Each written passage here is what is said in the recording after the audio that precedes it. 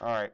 So yeah, so there's a funny story about attendance. I started going through the attendance list recently. Did you know we had a celebrity in class last time? Somebody's laughing because they get it. So what happened was I was where we do the attendance with the code. Somebody must have gotten the link and then filled it out and filled it out again. Because like one day I was here, and then trust analysis was here. Last time Billie Eilish was here. So I'm curious who did that.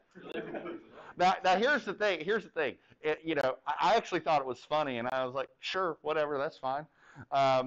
But the day that whoever was doing that forgot to sign themselves in and signed in Jason Voorhees, like, sucks to be you. I found it hilarious, so that's fine. Um, what's that? Yeah, no, we're having a guest student with every lecture. Okay, so all right, so let me give you some updates. So exam 1 is graded. The grades are posted on Teams. Now, if you had me for statics last semester, I'm going to do the same thing in here that I did in statics. If you did not, what I have been doing recently, and I found this works out pretty well, is so when I grade the exams, I download all the exams to a big old Excel spreadsheet, and I don't grade each student's exam. I grade problem 1 for everybody, then problem 2 for everybody. And I do that so that it ensures that I'm making consistent deductions and so on and so forth.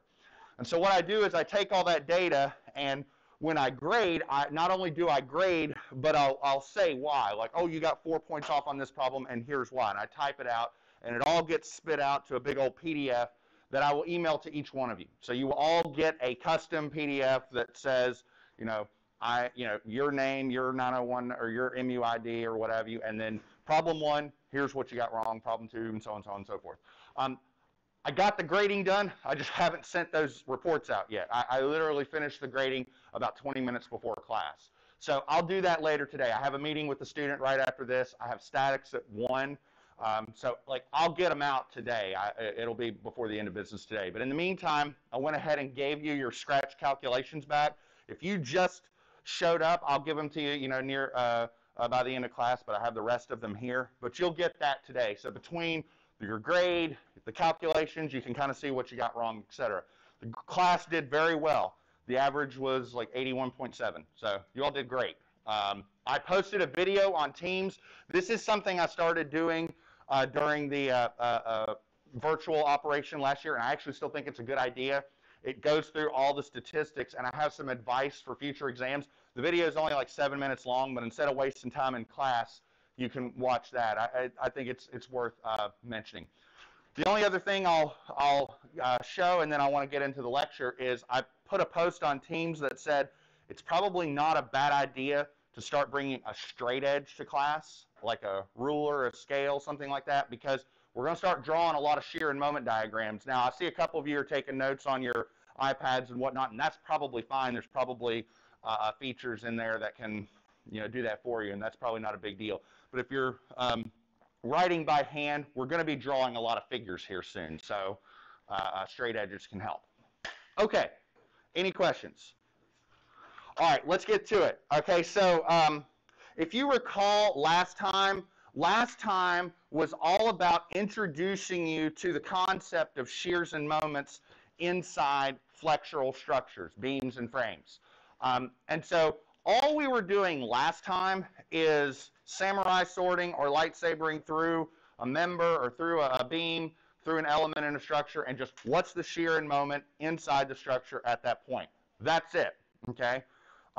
That's great for spot checking. It's great for determining internal forces at a point, but it doesn't tell you the internal shears and moments everywhere, okay? So that's what we want to try and develop, and ultimately we plot those, and we call those shear and moment diagrams. We've kind of technically already used internal force diagrams in here, because at the very end of a truss problem, when you solve the truss and you say this member experiences 57 kips in compression, and this member experiences 37 kips in tension, and that's a zero force member, I mean, really, that's just a simplified axial force diagram.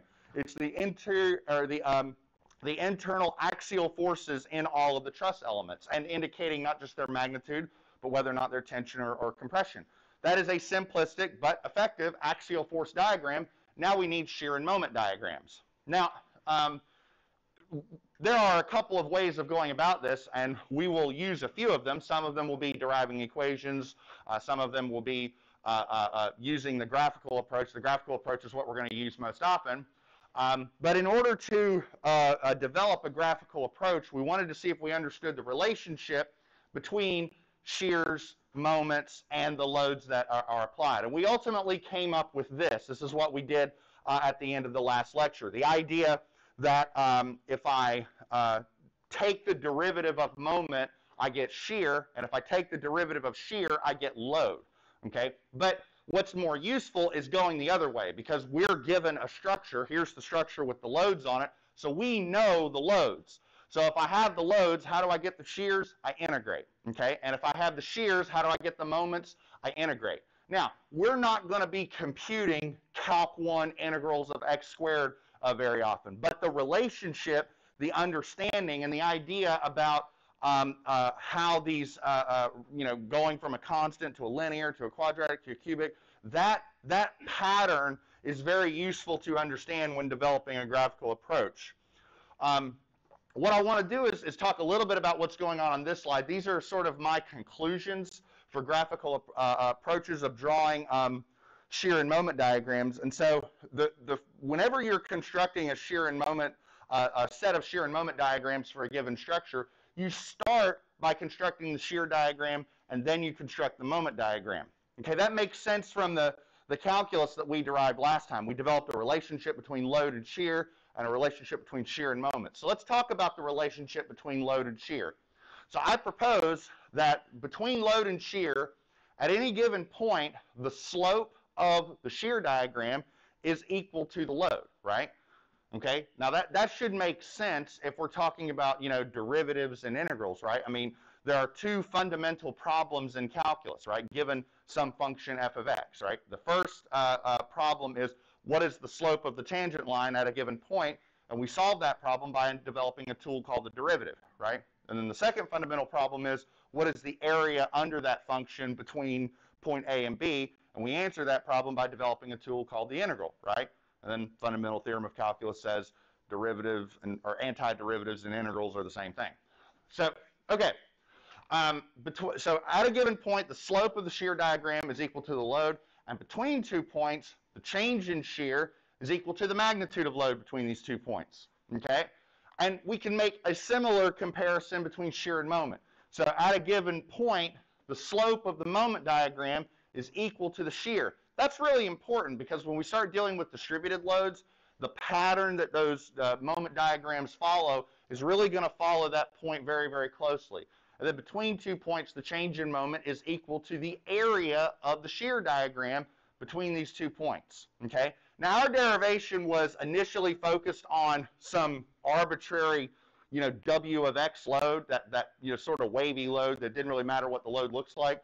But we can make similar conclusions that we made about distributed loads, about concentrated loads, concentrated moments, etc. The patterns work all the same. So we're going to start with concentrated loads. And the reason we start with concentrated loads is because it is the easiest and most straightforward type of shear and moment diagram to construct. So the idea is, here's a beam, just a bunch of point loads. That's all we're dealing with today. And so that's how we're going to begin to cultivate our approach. The reason why we start here is because the math is easiest from a theoretical perspective. See, if you have a beam and you got a bunch of point loads on that beam, between those point loads, there is zero load, right?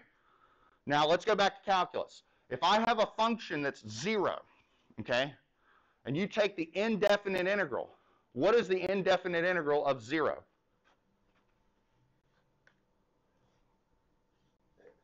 No. 0. Oh, what did your calculus professor say? Don't you forget? There you go, plus c, right?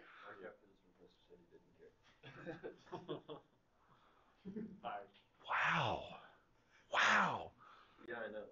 That is, I care, and I'm the engineer.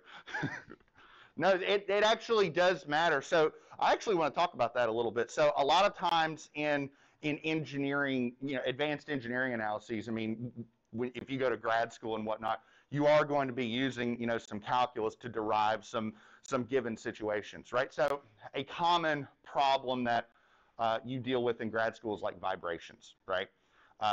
Vibrations matters to mechanical engineers for obvious reasons, right?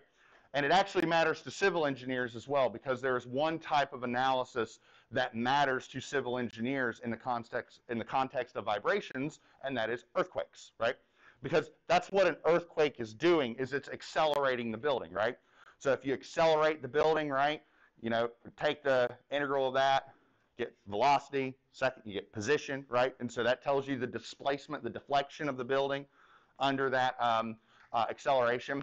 And so in order to solve for the full solution, you need boundary conditions. And those boundary conditions are a function of those arbitrary constants of integration. So they actually do matter. So for me, I'm going to say they matter. Yeah, woo. Your DiffEQ professor might go, yeah, you need those. Yeah. Okay, I was about to say, maybe when you're first learning the rules for the integrals, the plus c, like I guess you could forget, but you do, but it's there, right? So if you have 0 and you integrate that, you get a constant. Now what happens when you integrate a constant? What's the integral of 4? 4x, right? 4x, plus c, right? So the idea is, okay, if I graphed 4x plus c, what would it look like? It'd be a line, right?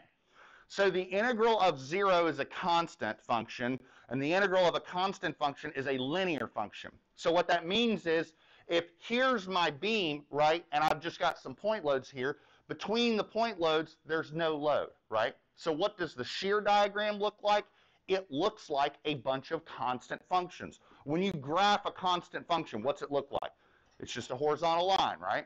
So a shear diagram for a beam subjected to just constant loads is going to look like a bunch of stair steps. It's going to be constant loads.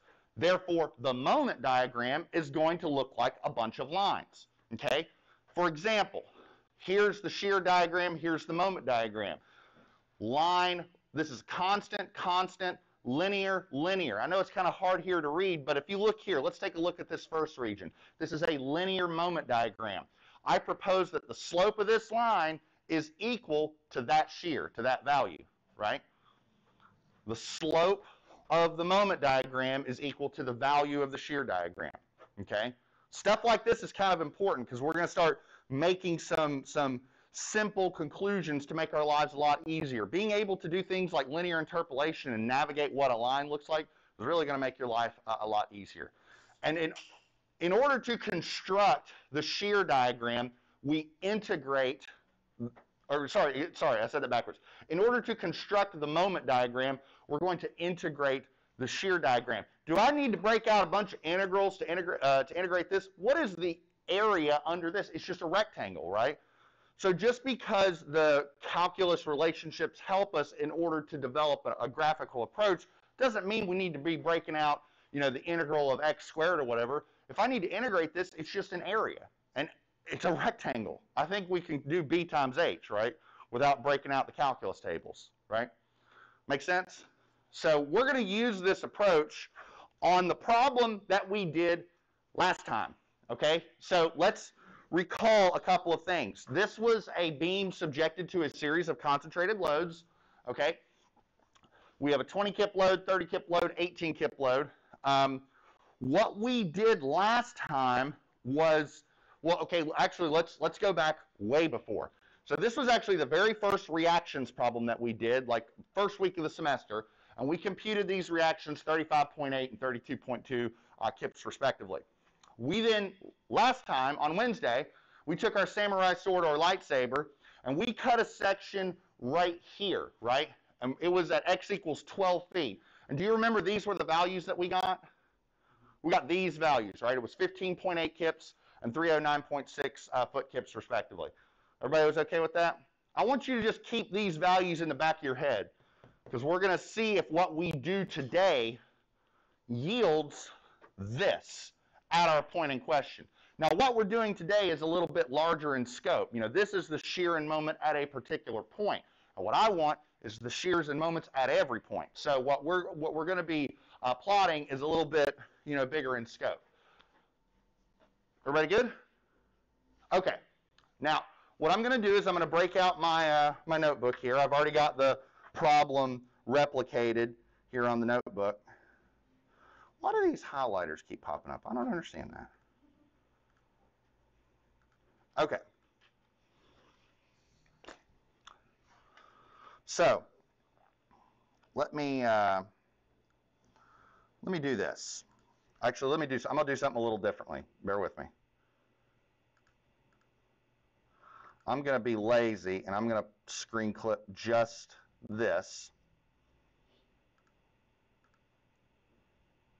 And I'm going to repeat the beam right here. And I'm also going to be kind of lazy. I'm going to take this and stretch it a bit, just so I got a little bit of room. I know that looks kind of wonky, but it's kind of easy for me to see with what we're doing here. Okay, so it's the same beam. I just stretched it a little bit to make it a little easy for me. Okay, now, one of the things I said is that it's kind of helpful to have a straight edge. You do not have to use a straight edge. You really don't. But I find it to be kind of necessary for me because I'm kind of sloppy. Sometimes, in fact, what I might be doing here on the screen is a little sloppy, but we'll see. Okay, now, so we're going to be drawing a shear and moment diagram. The first thing to recognize if you're doing this on your notebook paper is that I'm going to have some diagrams here and some diagrams down here. So this diagram might get kind of long, okay? So like I'm going to have one here and one here, so just be ready for that on your notes. What I tend to do when I draw shear and moment diagrams, the first thing I like to do is I like to draw these like little vertical guidelines. And I might make them really light or use like a dotted line, something like that. Just helps me follow what I'm doing. Because again, I've never been accused of being Rembrandt when it comes to my hand-drawn schematics.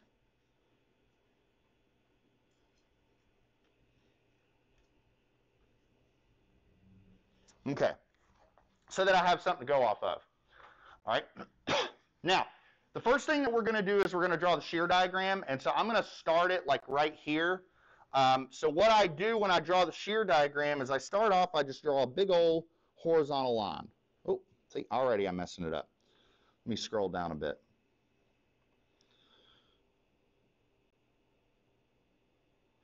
That's probably good. Okay. And in the interest of ensuring that I'm not wasting time writing the word kip over and over again, what I usually put here over to the right is I just say, this is my shear diagram, and the units are kips, so that I've got that represented.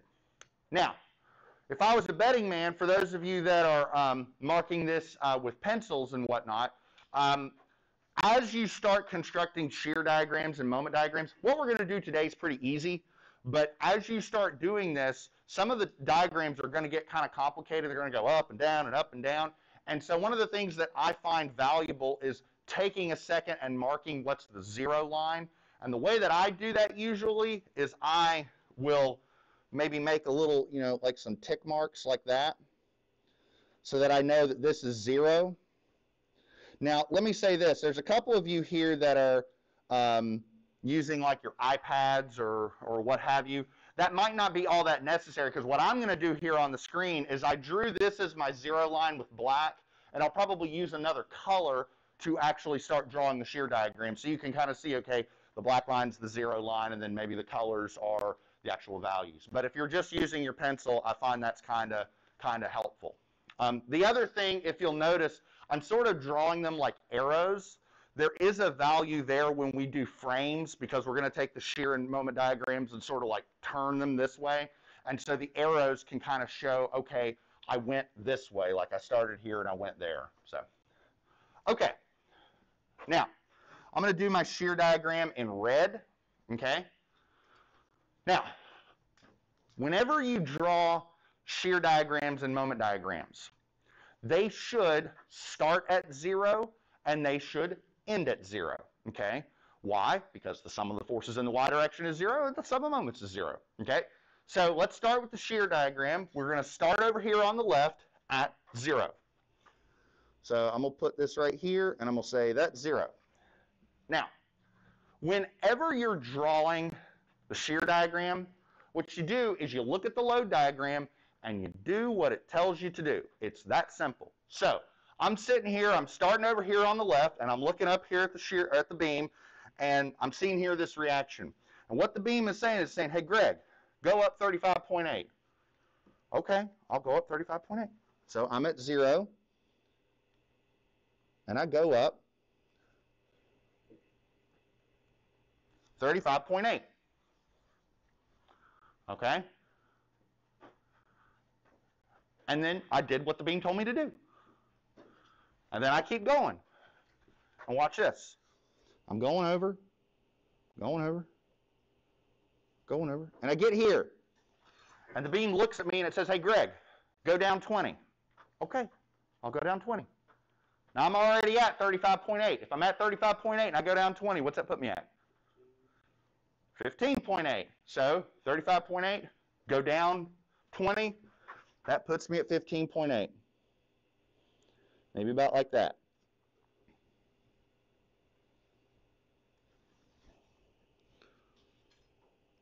Go over, no change, no change. Whoa, I get right here. What happens here? Beam says, Greg, go down 30. All right. Kind of a demanding beam, but okay. I'm at 15.8. It tells me to go down 30. If I'm at 15.8, it tells me to go down 30. Where am I at? Negative what? Negative 14.2. So I go down maybe about like that. And I'm at negative 14.2. Then I don't see anything. Don't see anything.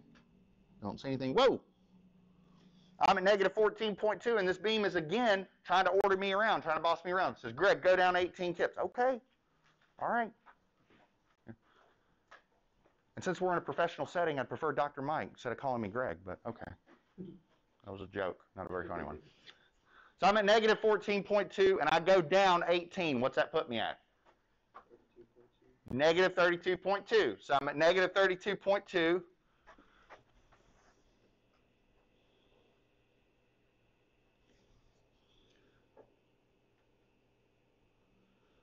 Over, over, over. And this is the last thing the beam's telling me to do. I'm at negative 32.2. It tells me to go up 32.2. And where do I end? 0.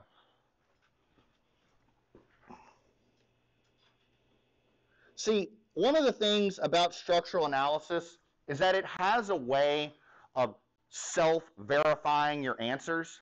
See, we started at 0 and that we ended at 0. What that tells me is that these two reactions satisfy vertical force equilibrium, right? That wouldn't work if they didn't, right? Okay. Does that make sense? Everybody okay with that? All right. That's the shear diagram. That's it. That's as simple as it gets. Okay.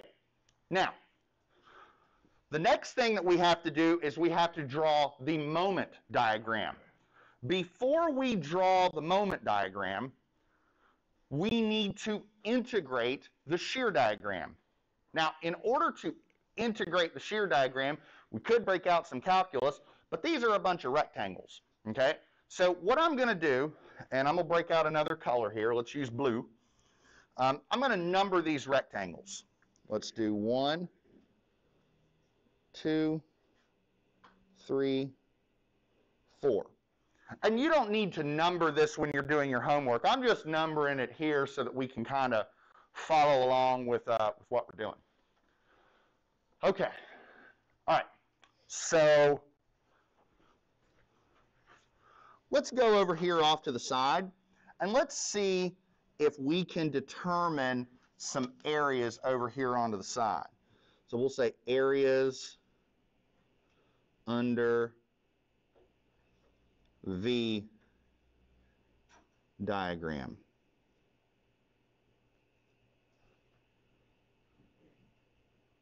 What is A1? How would you determine the area of this? 35.8 times 6. Pretty simple, right? We're keeping it simple. All right.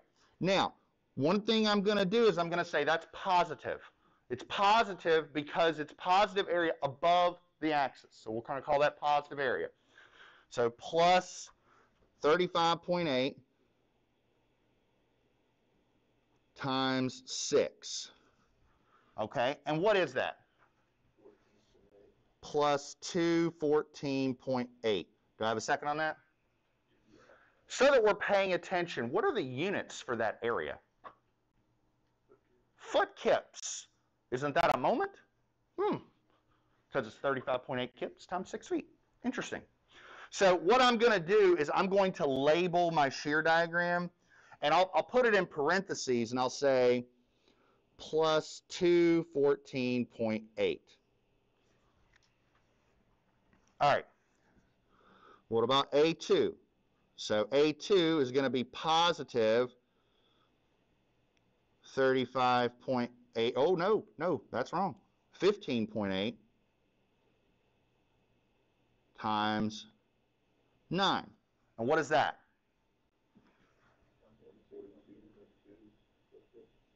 142.2. So we'll call that plus 142.2. Okay. Area 3. Area 3 is negative because it's going down. This is area below the horizontal axis. So we'll say negative 14.2 times 7. What is that? Negative 99.4. Do I have a second on that? Okay. And area 4 is negative 32.2 times 8. Say it again. Negative 257.6. So let me label these. This is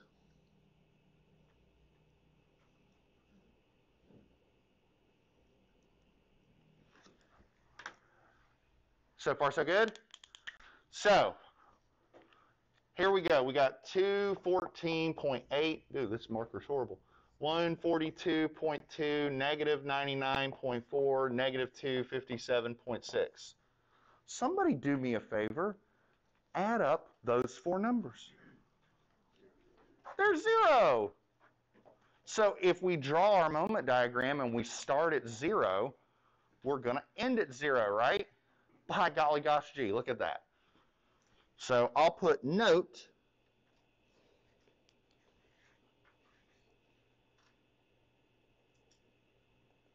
sum of AI is 0. Now, I will tell you that actually won't always happen. There are instances where you sum the areas and they don't equal 0. We are going to deal with said instances. And you will find that there is a very specific reason why that isn't the case. We'll get to that, but right now we're going to keep it simple. Okay, so now what we're going to do is we're going to draw the moment diagram. So I'm going to extend my little dashed lines here.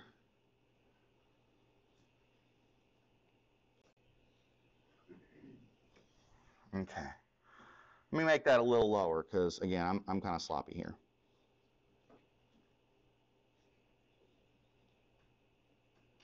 It's one of those instances where like quad paper actually does help out because it's kind of graph paper, you know what I mean? All right, so let's put that about right here.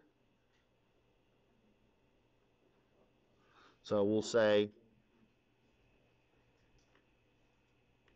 foot kips.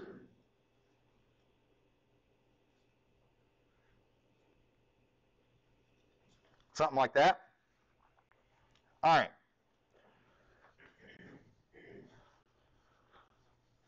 Like I said, start at 0, end at 0. We kind of already determined that that's going to be the case because when we summed our areas, we got 0. But we'll go through the motions and see what we get. So we're going to start at 0 and start drawing this moment diagram. Now, when you draw the moment diagram, what you're paying attention to is the area of the shear diagram. So those areas we just computed. So from here to here, from this gap right there, what is the area change? 214.8, right? So if I start at 0, this tells me to go up 214.8. So over here, I better be at 214.8. That's what this value better be. Now the question is, what does this look like here? This is a constant, and when I integrate a constant, I get a line, right? So this moment diagram should be a line like that. Again, that's a line. I know my drawing's horrible, but that's a line. Now, let's see if you're paying attention. What is the slope of that line? 35.8 kips. The slope of this line is the value of the shear diagram. No need to do m equals y2 minus y1 over x2 minus x1. You can do it, and you'll get 35.8, right? Change in y is 214.8 over change in x is, what is that? 6. So what's 214 over 6? 214.8 over 6 is 35.8. Make sense? All right. What is my change in area from here to here? 142.2. So if I'm at 214.8 and I change by 142.2, what does that put me at? Say it again? 357. So that puts me right here. And again, line. What is the slope of that line? 15.8. Now let me ask you a question. Is 15.8 a positive number? Yes, right? Okay. What do slopes of positive lines look like? They look like this, right? Negative slopes go like that. Notice how this line is steeper than this line. Well, this line has a bigger slope than this line, right? Make sense? Okay. Now, what's the change in area here? Negative 99.4. So if I'm at, what'd you say, 357? And I go down 99.4, what's that put me at?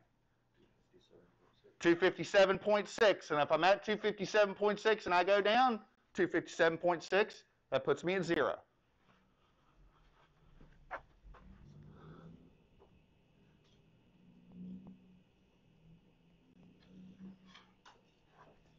So, like that. Like that. Now, we're not done with this problem, but that's your shear diagram and that's your moment diagram. That is your answer. Let me stop for a sec. I want to see if that makes sense. I want to see if you have any questions about that.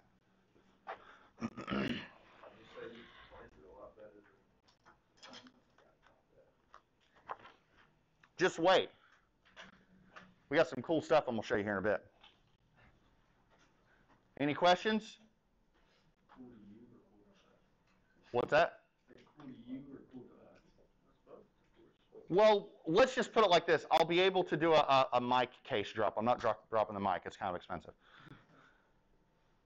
I want to talk about...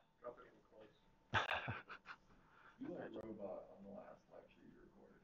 The last, like, 5 I did? Yeah. I'm sorry. He done that on purpose. It sounded like you were going to bring that up. Because I can still completely understand you. You just sounded like... I sounded like a robot? Yeah, it was crazy. The batteries probably was. Maybe it was the batteries. I don't know. All right, I want to talk about this. What did we do in this example? We said I'm going to cut a section at x equals 12 feet, and I'm going to try and determine the internal shears and moments. So let me scroll up here a little bit. So what did we do? We cut a section right here, where this dimension was 6 feet, right? Because it's x equals 12 feet from there. Well, let's follow that down a little bit. So on the shear diagram, that puts us right there. What is the value of the shear diagram right there? I think it's that. Now, what about the moment diagram? Well, let's see. If I scroll down a little bit, the moment diagram puts me right there, right? So let's see if we can determine what that value is. Now, remind me so that I know, what was the slope of that line? 15.8. Let's see something. Let's do some things. So let's determine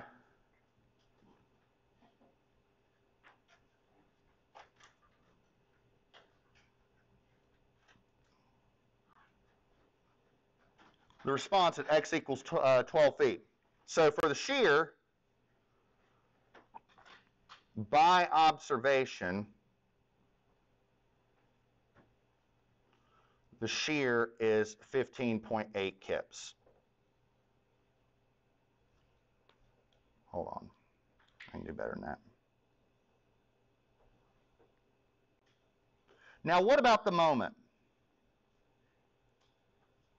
Okay, so let's see. Let me see if I can clean this image up a little bit.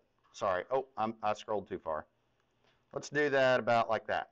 Okay, so let's see. So this is, what do we got? We got 214.8, and that increases to 357, right? And we're trying to determine that, but we know the slope is 15.8, right? And then in terms of dimensions, this dimension is 6 feet, and how long was it from here to here? 9 feet. So maybe what we can do is we can say, all right, the moment equals, okay, so we start at 214.8, and this is just linear interpolation, right? So it is the slope times the change in x, right? What this is saying, this 15.8, is I'm rising 15.8 kips for every foot. So in 6 feet, I rise up that times 6. What is 214.8 plus that times 6? 309.6.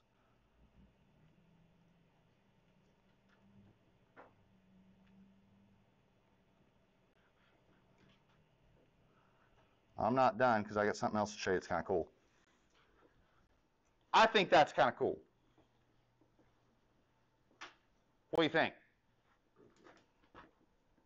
Yes? So is it necessary to do it the way we did yesterday? Not if you can do this. Not if you can do this. And but I also want to show you something else to validate all this theory. Okay?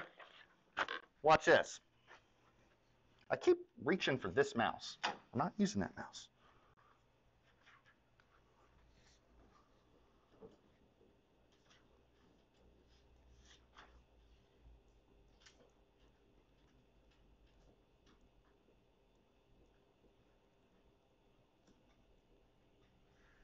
Another means of computing M. Watch this. Sorry, hold on. So I'm going to replicate something. So what did our shear diagram look like? It went up to 35.8. Then it went down to 15.8. Right? So this is 35.8 and this is 15.8. What was this dimension? Was that what? 6 feet? And we're cutting a section like right here where this is 6 feet, right? Okay, so help me out. What is that area? That area is 35.8 times 6 plus 15.8 times 6. What is that? I integrated the shear diagram at the point in question,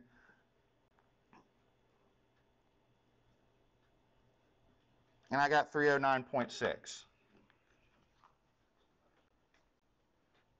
Mic case drop. That's the time for the mic case drop. Although the little foam insert comes out, so now I have to put the foam insert back. It was cool, and then it wasn't.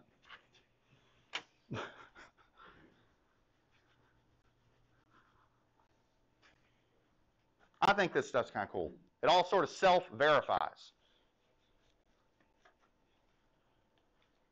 Today, hopefully, was simple. And not only simple, but in the sense that it reinforced a lot of the static principles that we've been using this semester. What we're going to do next time on Monday is we're going to say, okay, now let's take this problem and ratchet it up just a little bit. And what I mean by that is we're going to add distributed loads. Okay? One thing I want to mention now while it's on my mind, we do not need this Monday, but on Wednesday, put this down in your notes or whatever, it might not be the worst idea to bring a laptop on Wednesday. Because on Wednesday, we're going to look at triangular loads.